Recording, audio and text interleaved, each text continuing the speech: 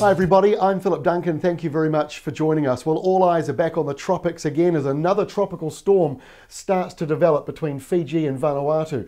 Back in New Zealand though, we've got a southerly coming through. The temperatures are dropping significantly around the southern half of the South Island.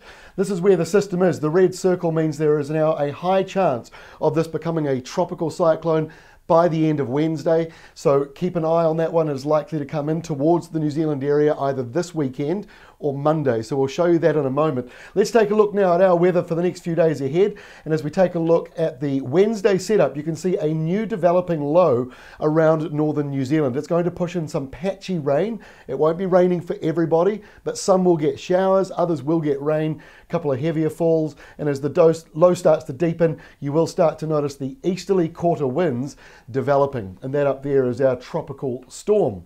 By the time we reach Thursday, that low in the north is quite sizable, but it's not very deep. The air pressure down around 1003 hectopascals, patchy rain and showers. The easterlies are a little bit brisk through central parts of the country, and the South Island is wondering what we're talking about because it's mostly settled under high pressure there. Although it does change on Friday, the low falls apart, but there's generally a long line of low pressure out here just to the east of the country, high pressure out to the west. So as we end the working week, the winds could be pretty blustery from the easterly quarter in both islands. They could be pretty windy through the mountains and on the lee side of the hills. Showers, they continue around the east. Now into the weekend. This is what Saturday looks like according to the GFS modelling. That's the American modelling. They were bang on with Cyclone Gita, but just like a sports team, just because they got they were number one last time doesn't mean they're number one guaranteed next time. So we always have to look at all the different computer models, and we as forecasters try and work out which one each time is the one that we think is the most accurate. It can be a bit of a tricky job. So you can see here on Saturday, the American computer models are picking this will be further to the east with high pressure pushing in the south, bit of a squash zone here, so windy southeasterlies continue, and then by Sunday they show, the American model show the storm just out to the east of East Cape.